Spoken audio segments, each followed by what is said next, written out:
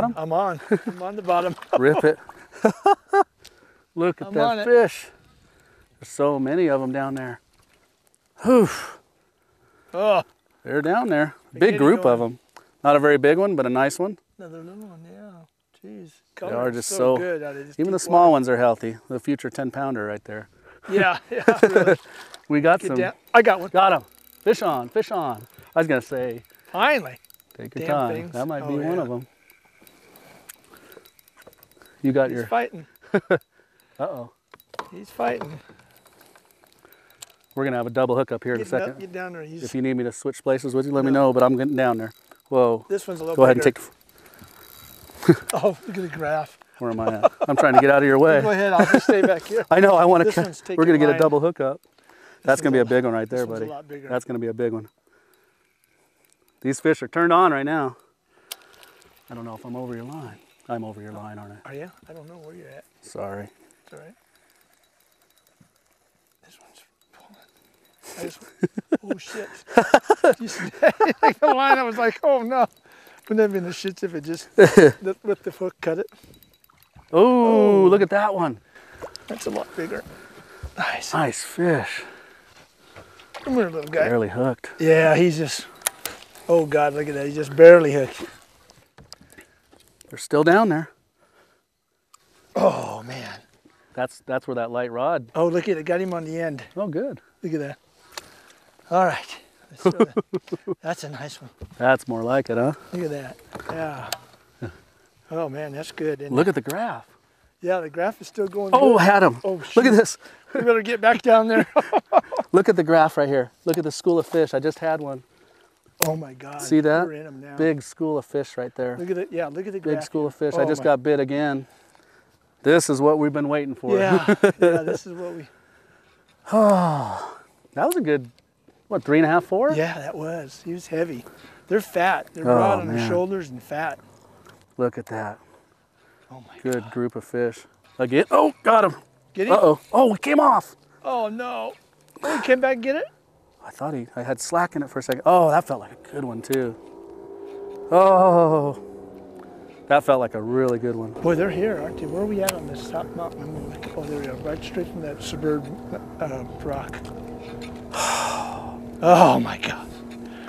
I had him. I couldn't budge that one. That one felt like a real good one. On. Oh, my God. I can put them on. Oh, the graph was just lit up, wasn't it? Oh, my gosh. Still down there. Yeah, they're still... Right on the bottom. Get another one, we can get them going, you know. I had them on. Come on, baby. Had them on. They're in the area.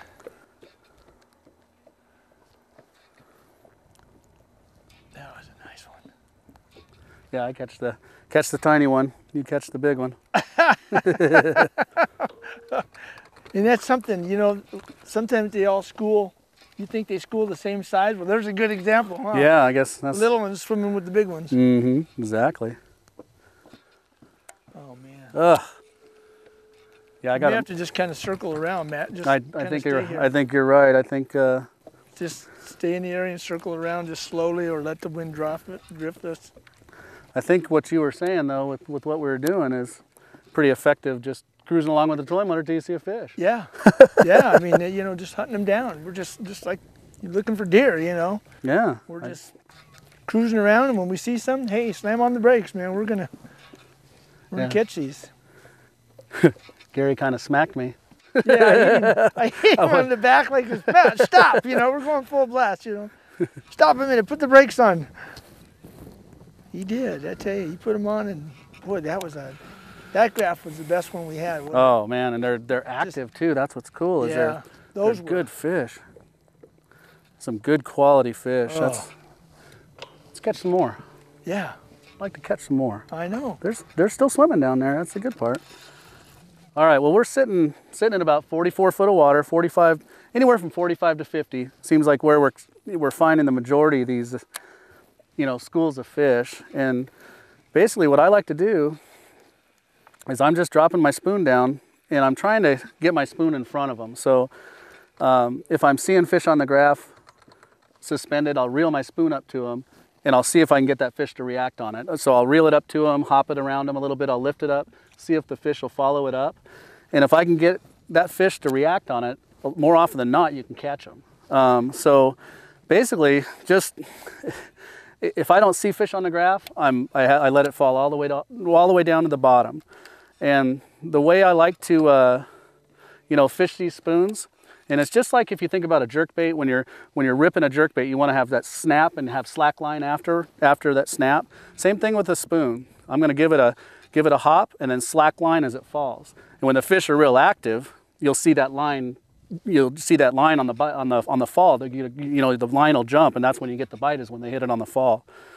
So basically, right now, Saguaro Canyon, 45 to 55, even as deep as 60, 65 foot, we're catching some of these fish. And, they're out here deep, just chasing shad. And I think as it gets colder, it's just going to get better, you know? So these fish are living deep, for sure.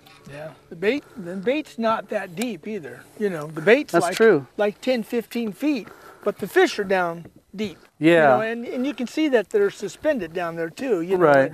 In 30, 35 feet, those are all fish right there. Yep. But, when we find the bait, it'll all be right on the very, very top. Yeah, the baits seem to be anywhere from that 15 to 25 foot where the shad seem to be schooled up. And it seems like once the fish start chasing the shad around and get the shad spread out, man, it's just like a dinner bell. The fish just go nuts. It's fun. Just crisscrossing and I hope you got a picture of the graph when that. Oh, that was incredible. And look at them here. Starting starting to get active. Okay, down and that's why I say. All right. And basically, that's what we're looking at. Is these fish around here are starting to swim around. Instead of that fish is just sitting there, we're getting some fish, along with our spoons that start to get a little active. And that's what you kind of want to look for, is those streaks. Those streaks, are fish that are active and chasing and moving. And that's one thing when you're going to get a bite, when they start doing that. Or at least you should get a bite, one of the two. I'm going to reel up and we were using white, but now we switched over to this color right here. So it's got a black top with a silver bottom. And the last one I hooked was hooked right on the very, very front hook. That front one. And you hooked your nice one too. Yeah, same on the front hook. For some reason. Yeah. But that looks kind of like a minnow, black top, silver sides, got the fin on the back, so when you pull it, the thing is going. Oh, double my hook God. up time. Look Double at hook that. up. Come on. Double hook up. Come on. Oh my God. Look at this. Oh, geez. Golly, they're pulling. Look at them digging. Oh. Oh my God. Unbelievable. Make sure you're on the bottom. Make sure you're on the the bottom. You're going to catch that. They're streaking down. If you don't catch one, Gary, I'm telling you. Oh my God. Come on. we got a bunch of fish on the graph there. Oh, geez. That's a nice one. You got a good one? Yeah, pretty good. Oh, another big one? Another nice, 3, healthy 4? one. Oh, yeah. Let's see. Got them on the pretty treble hook. well. Yeah. Don't forget. Wait, they're just healthy. That's not as big as that. Look bigger underwater. Oh, that's a good one. 3. 4. They'll surprise you on how much they weigh. But again, just beautiful fish. Beautiful fish. God, that's nice. We'll let him go. We can do better. Okay. They're starting to bite. Get it back down. I know. Get it. All right. When I see streaks, I'm ripping. Ripping. That is, I don't know. Those are stacked down there. Just stacked. I can stop. Oh, I can't stop it. I switched it. Oh, I got it. See those streaks? Those fish were diving down. Diving down. There's my spoon coming down, but these fish were active. And that's what you want to see, is those fish streaking and moving like that. Yeah. You can see we had some shad up higher earlier, but they're still down there. Man, that's the way to do it, isn't it? Oh, I know. What we're doing is we're just, Gary showed me something here, is we're just getting on the trolling motor till we see a few fish and put the brakes on, slow down, and start fishing for them. It's paying off. Yeah, it is. It's hunting them down, Like I said, a lot of times oh, look at those fish. A lot of times you get areas where they're, you know, they're key areas. Look at those fish going. Here we come. Oh. We're coming into them. See, that was this is what it looks like coming into them right now. Look at this. That was my spoon going above them, and now I'm dropping down through them, and oh. Because I've always talked about using the spinning reels. Yeah. And, you know, with these spoons, the way they fall, they just fall kind of like a rock, you know, they just fall straight down. Whereas the hammered spoons and the strata spoons, they flutter down, and that's why I like to have that spool open on the spinning reel so that it flutters on the way down. Right. This one just falls just straight. The action is actually on the lift. Use the bait caster. Yeah, so I have it on caster. I have it on a bait caster, but you know, the hammered spoons or the strata spoons, if you put it on a bait caster, it just falls straight and it doesn't give it that natural action that I really like, you know, as it falls down, because you get a lot of bites on the fall, you know. Here we go. Oh, something followed it down. Yeah, look at, now I see his line going down. Yeah. Now there's the line going down, his spoon, and look, there's a fish there. Fish that followed it down right there. It came out of nowhere, see? And these fish will, in this, you know, clear water, they'll swim, you know, 20, 30 feet away to eat a, you know, eat shad. And that's, they're keying in on the shad. Obviously we've caught them and they're spitting up shad, and you know, they're they're keying in on that shad, so we should be able to get a couple more out of this. This area right here in this little bowl like we're in. Yeah. So.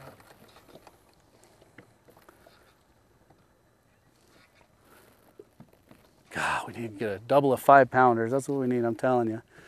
I've done it. I've done it. Yeah, that would be totally awesome. I go to the bottom. Mm-hmm. So I drop it to the bottom, get slack line, and then I'm lifting it up. Just, it's a really easy process of doing, you know. Matt's got a little bit more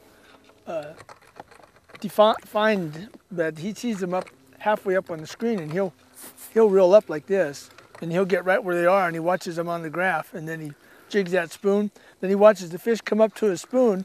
He goes, he's coming there. Eat it, you know? So, and then if you don't, and he sees one on the bottom, he just opens it up and lets it go back down. Yeah, it's like a cat and mouse game, yeah. You know. I mean, yeah. And that's the importance of having, you know, good electronics this time of year. I mean, you know, this fall, you know, you can catch them in 5 foot of water and 65 foot of water. Right. But you know, in the wintertime, that's one thing that really helps me is just really believing what you see on your graph, learning how to read your graph, and believing what you see. Right. And that's why I say when you can see your line, like we're watching both our lines, you know, down there, and when you can see your line, you know other lines are going to be fish. And that's one thing I was going to tell you. A lot of people ask me, it's like, I'm just not seeing arches. I'm not seeing the arches like the box has the picture of, you know, on the graph. And, oh, there's some fish down there too. But when you're at idle speed or you're moving, you're going to see arches because of the way the transducer and the cone comes down. You're actually going to see arches.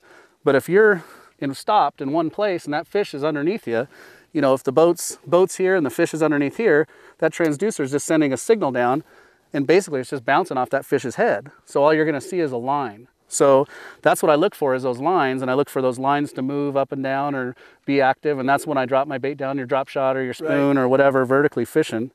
And that's one of the biggest tips is, you know, you're not going to see arches if you're not moving. You're just going to see lines, and that's what I look for, is those lines to react on the baits you're throwing. So that's one tip that's, I think a lot of people, you know, have trouble with is they're looking for those arches, and like I said, you're not going to see them. Now I can tell you the difference between Matt's rod and mine. Matt's got his rods custom made.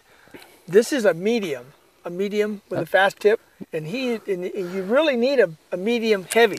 No, actually, yours is medium light. Mine's medium. Oh, okay. Yeah, mine's medium power, fast action. I think yours is medium light. It should say on there. I got a real soft tip. Yeah.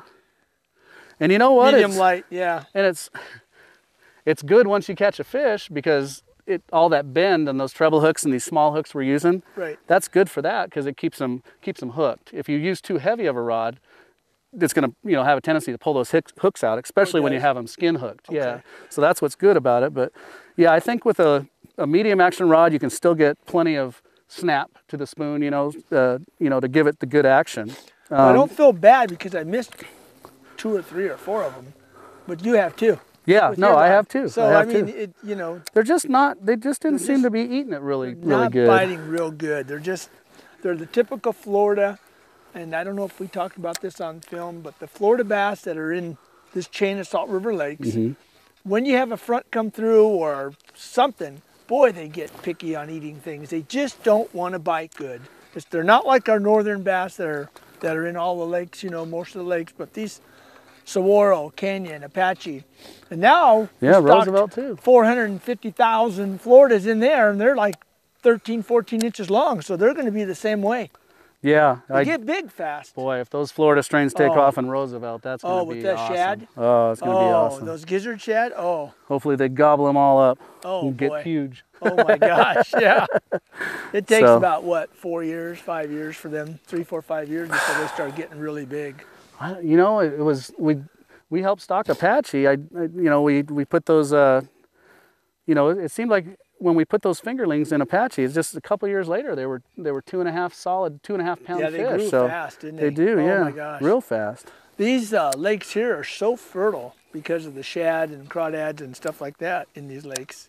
But good population of shad, that's for sure. Roosevelt should be the same way, Matt, because we got the Salt River flowing in. There he is. Oh, there he is. There he is. There he is. Okay, he's around a little bit. He's shaking weird, yeah. Oh, look at that. There you go. There you go. Oh, okay. I can't tell if he's a little tiny one or he almost feels like a you know, yellow that's bass. what we're doing, folks, is once we hook one. There he is. Once we're hooked one, and he's not real big. Not real big, but it's a fish. fish. Back down there and get him. Yeah. Ooh, sorry. Woo, missed it. Golly. This one's pulling. This one's pulling like a better fish. Is he? But you never know. God, come on. No, he's not a better fish. He's another decent fish, but... 3? No, I don't think so. Well, maybe. It's a good fish. Oh, that's a big mouth. Barely on the lip there. They're down there, though. Quality fish. I'll take it. It's a nice one. They're so pretty. Yeah, they're so healthy down there. You can see you can always tell by their teeth too. That's one thing. Really? Yeah, I was at a tournament. The teeth are going to be real sharp, razor sharp. And I was at a tournament and I didn't want to tell the guys I caught them on spoons. Yeah. And the guy said, "Oh, you caught them all on spoons, I can tell." I was like, "No, we threw some drop shot and other stuff." And he goes, "No, you can tell because the teeth are razor sharp. The shad eaters are razor sharp teeth. Those fish that are out digging in the rocks and eating crawdads, the teeth are not going to be sharp like that." That's why I say if you get on a good spoon bite, your thumbs will be all shredded up at the end of the day because they have the laser sharp teeth from the shad. That's something good to learn. Yeah. That's a good tip. I was like, "Oh," he's like, "Oh, you spooned them all." I'm like, "How'd you know?" He knew who you were. That was Daniel Elias that actually did that. Was yeah. it? He was weighing in the fish and he just looked at them and you can get a pretty good idea of what you caught them on. There's some more down there. Boy, they fired up. You went right through them. I know it. I didn't even get a bite out of it. It's like unbelievable. How many? We're only getting one fish out of each school. Like which is weird. We should be getting these double hookups. I don't know why. Who's to your right, Matt? And let's just make a circle. Well, definitely exciting, guys. You know, being out here. Rained a little bit on us, but the weather's good. It's warm, isn't it, Matt? Beautiful, it's nice beautiful out here. day. It's just fun learning about the graph fishing and spoonering and stuff like that. It's a far cry from, you know, what I normally do, throwing jigs and brush hogs and drop shot and stuff like that. We catch a lot of fish that way, but this is just something different that you can do, you know, that you can come up here, especially for you guys over here in East Mesa, coming out here and, you know, it's only not that much of a drive to come out here. I know so many, how many people we talk to at our seminars that come up here and they just don't catch any fish at all. I mean, they don't venture out and do something off the wall like this, you know. They'll just drop shot the shoreline or, you know, throw crankbaits and stuff like that, but it definitely is worth it. And I'll tell you, typically Canyon, you know, even growing up before the fish kill we had, you know, I think, what was it, 2006 when we had the fish kill? Right. Growing up fishing Canyon, it was still a challenging lake back then. I mean, I liked going to Saguaro better because it was just easier to catch fish at Saguaro Lake. But you know, with all the deep canyons and the walls we have on Canyon, you've got to really be good you know, fishing that steep stuff and letting the bait fall if you're on the banks and that kind of thing.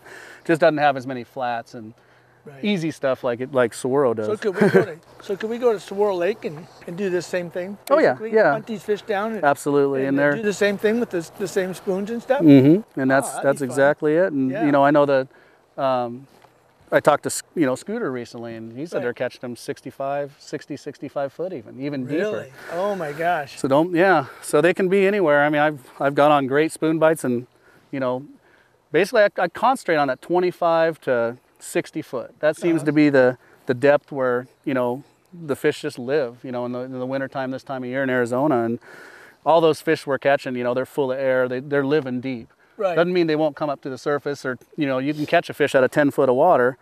And that's the one thing that I never really could understand is at Roosevelt, you know, I'd catch a fish in 10 foot of water, get them in the live well, and it floats belly up like a cork. And I could never figure that out, and I never really thought about it.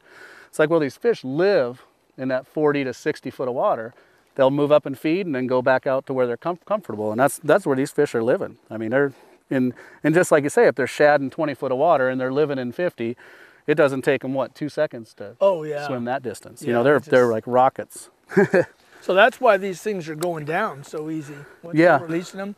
Because normally, like you said, we have to needle these fish. If we hold them up and, oh yeah, this is a nice fish, you know, and stuff like that, and take pictures of them, normally they bloat, and then when you put them in the water, they float. So you got to get that needle out and that's the one thing. If you're going to put it in your, you know, put the fish in your live well and let it sit in your live well, you definitely want to learn how to needle the fish and do it right. And, you know, reel the fish up slow when you're catching them out of this deep of water, because, you know, there's some fish down there, huh? There's some coming in now.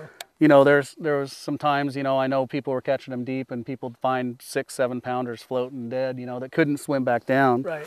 So that's where that needle, you know, learning how to do that and getting confidence in that is really good, especially if you're tournament fishing. Right. If you're tournament fishing, you know how important that is. Oh, yeah.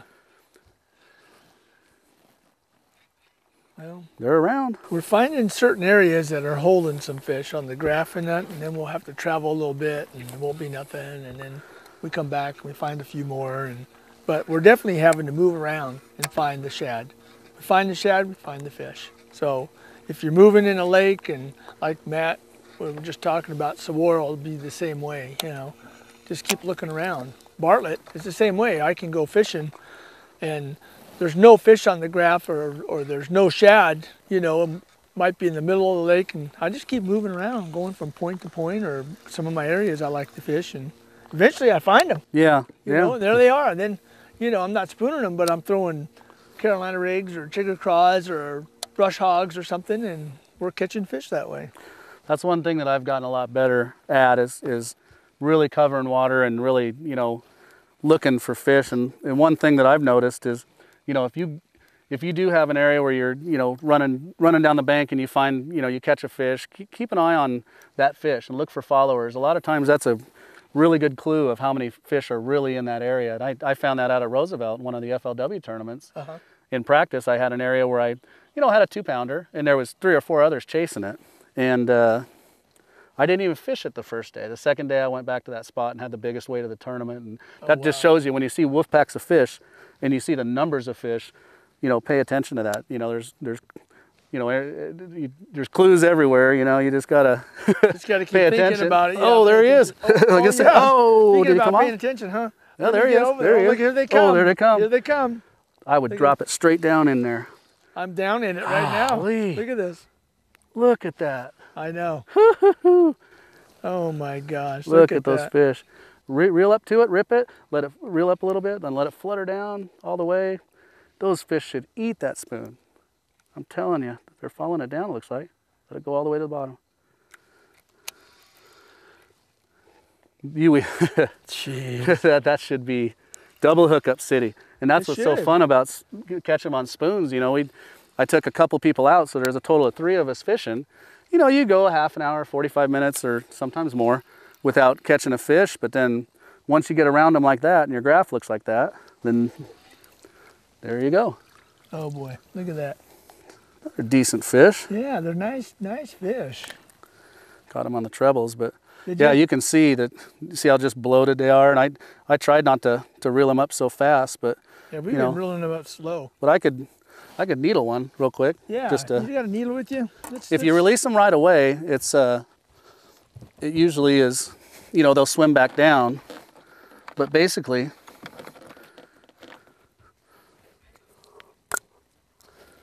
just make sure the needle's clear. And one thing you can do is you can put a little water in the needle. So get a little water in there so you can kind of see. And basically what you want to do is those crushers right there, those are the crushers. Go right in between them and just go real nice and slow, okay? So basically what I'm going to do